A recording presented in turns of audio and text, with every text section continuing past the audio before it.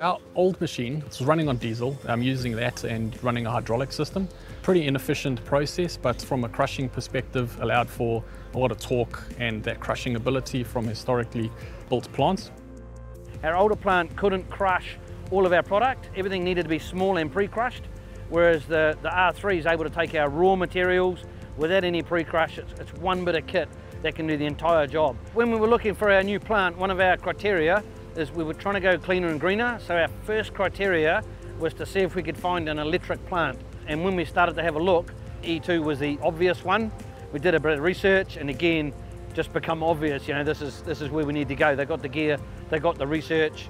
Bert's proposal to me had a whole lot of data that was relevant to us. It had asphalt data about doing what we do. It just gives you a whole bunch of confidence about knowing what you're choosing is going to actually work before you even start.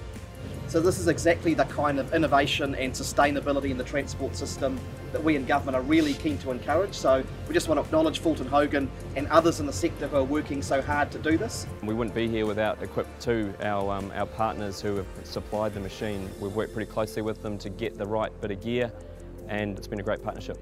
We're not only recycling products through a sustainable practice, we're actually doing a sustainable practice at the same time to recycle it. So electricity instead of diesel, you know, big improvements, and it definitely puts us in the right direction for future plant and what we were doing long term. It's not just about ticking that green box on these machines, because your cost per tonne is actually reduced with one of these machines. So your economic increase for the plant and for the business is amazing. So you're not just buying a machine that's electric just to say that you're saving in emissions, but it's actually giving you more profit per tonne.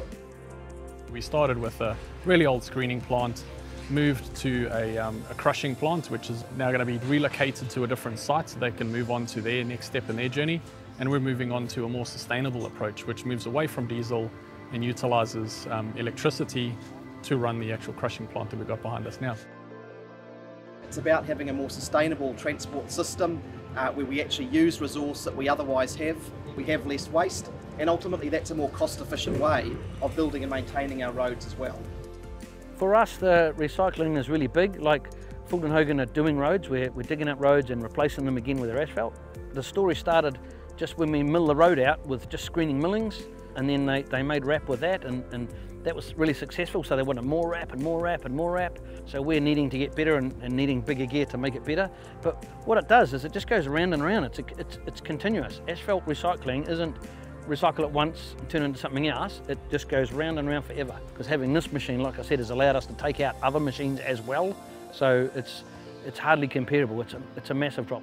For Wayne and his team, it's going to make a big difference. They used to spend a lot of time in their machines working 6 days a week to keep up with the demand. This is going to allow them to start working on other things around the yard, so it makes a massive difference. The good thing about this plant is that we can move it around our yard and basically move it to where it's required, and that reduces the reliance on things like diesel loaders or diggers to move things around the yard. We can actually take the electric crusher to where it's needed.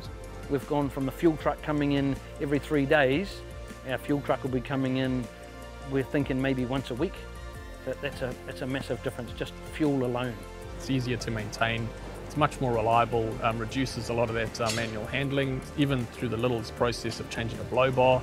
It reduces that impact on our staff, so they're not struggling to do their job and they can focus on the important things, which is making quality product. It's really cool to see it coming in, exceeding all the stuff that we thought it was going to do, and it's just not a problem, you know. So I think the whole innovation and sometimes resistance to it and resistance to a new idea, just crack on with it. Ring your experts, talk to them up, and just get on with it. And to see it now, grin from ear to ear, this is like awesome bit of kit.